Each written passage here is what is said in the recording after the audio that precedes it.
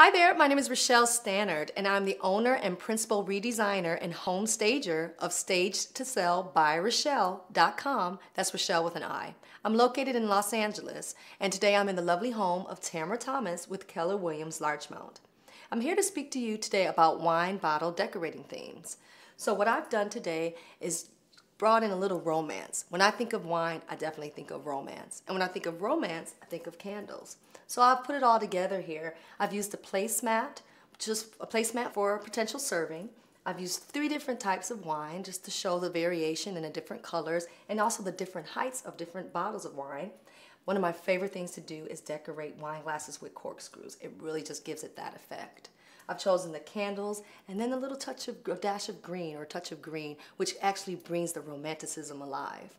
So today I've spoken to you a little bit about decorating with wine bottles. Again, my name is Rochelle Stannard. I'm with Staged to Sell by Rochelle. That's Rochelle with an I. Have a wonderful day.